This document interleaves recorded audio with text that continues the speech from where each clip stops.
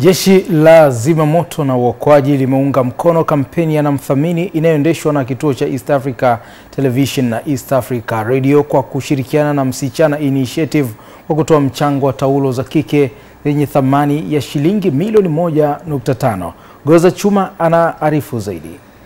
Msaada huo umetolewa leo jijini Dar es Salaam katika ofisi za EATV na kamishna msaidizi wa Jeshi la Zimamoto na Uokoaji Juma Kuyamba kwa niaba ya kamishna jenerali wa jeshi hilo Billy Mwakatage na kupokelewa na mkuu wa vipindi wa East Africa Radio na Sakingu. Akiongea wakati wa utoaji wa taulo hizo za kike, kamishna msaidizi Kuyamba amesema kuwa wameamua kutoa mchango huo kwa kutambua umuhimu wa mtoto wa kike kujisitiri awapo kwenye siku zake ili aweze kuhudhuria shule na kufuatilia masomo kwa umakini. Mtoto wa kike anapokuwa shuleni au anaposoma, ikitokea hali kama ile itamsababisha yeye lose concentration, hata anakuwa yani hata kusoma kunampungukia kwa sababu ya kukosa hizo taulo za kike. Kwa hiyo nia yetu sasa si Jeshi la Zimamoto, baada ya kuokoa na nini, hata hilo swali liko chini ya kwetu sisi, kumwezesha binti au mwanafunzi au watu wa chuo ili waweze kusoma kwa comfortable, baada ya kufikiria sijui taulo ya kike imetokea, maana mambo hayo yanatokea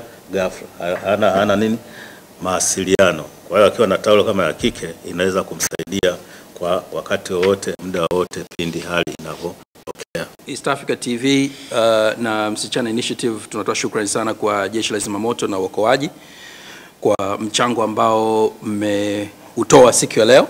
Kwa mchango wenu mtawezesha wanawake karibia 100 kukaa shuleni kwa kipindi cha mwaka mzima. Kwa hiyo kwenye lile eneo la uokoaji naweza nikasema kwamba mmeokoa wasichana wangapi? 100.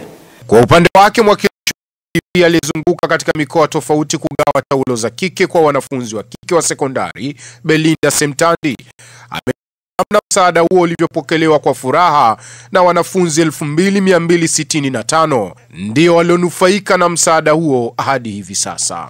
Lakini kwa kifupi tu naweza nikaelezea ni kampeni hii tulianza mwaka jana na tulinufaisha kwa mwaka jana wanafunzi 550, lakini kwa mwaka huu kabla hamjatuletea hizi taulo za kike, Jeshi la Zimamoto na Uokoaji tayari tumeshawafikia wasichana 2750. Naipongeza sana East Africa Radio na East Africa Television kwa kuandaa kampeni hii ya namthamini. Sisi kama Jeshi la Zimamoto na Uokoaji tunaitambua thamani ya mtoto wa kike na tunamthamini, ndio maana tumewasilisha mchango wetu wa taulo za kike ili ziweze kuwasaidia wasikose masomo kipindi wanachokuwa katika siku zao.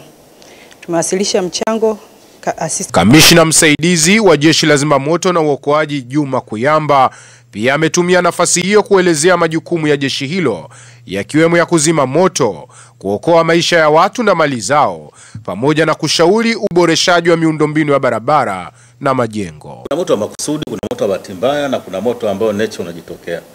Kwa mfano moto wa umeme unaweza kusababisha jengo kufanya nini? Kuwaka, lakini hapo inaweza kawa advantage iko kufanya nini? Mtu akachoma moto akasema ni shauri ya umeme.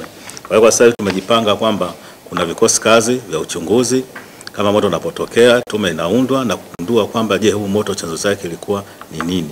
Maana wengi tunakimbilia tu umeme ndio umesababisha. Sasa ndio maana kuna uchunguzi na tuna consult watu wa TANESCO kwamba baada ya miaka fulani wajibu kucheck hizo wiring, na tunawashauri wakurugenzi kama nyinyi, jamani, kila baada ya miaka fulani tujaribu kufanya nini, kuangalia kwamba hizi waya ziko intact na hazina matatizo na hazijachubuka. Kwa hiyo ndio shughuli yetu kuwaelimisha watu ili moto usitokee.